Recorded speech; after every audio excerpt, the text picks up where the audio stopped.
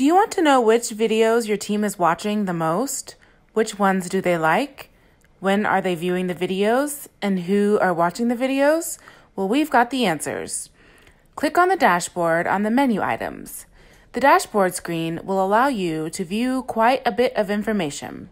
To see the likes and views of videos, use the drop-down to select how you would like the information to be displayed. Quillo and My Videos, only Quillo videos, or just My Videos. You will also be able to select the time frame. Click on the drop-down and select the time frame you would like the data to be seen.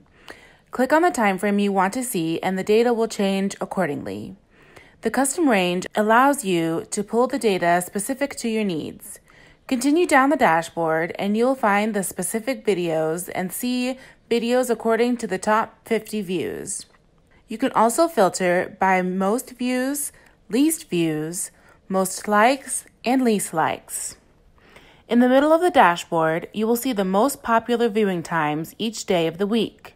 Scroll over the colors of each circle and the time frames on each day with the number of viewings will show up. If you scroll down, you will notice some graphs. The graph on the left side of the screen shows you the number of views and the top views. The graph on the right shows you the number of users you have over time and how many users you have per day. Below that, on the left, you will see all the users in your agency and how many times they have viewed videos. To the right of that, you will see the starting number of users and the ending number of users, depending on the time frame you have selected. You will notice that there is a download feature next to every section of the dashboard.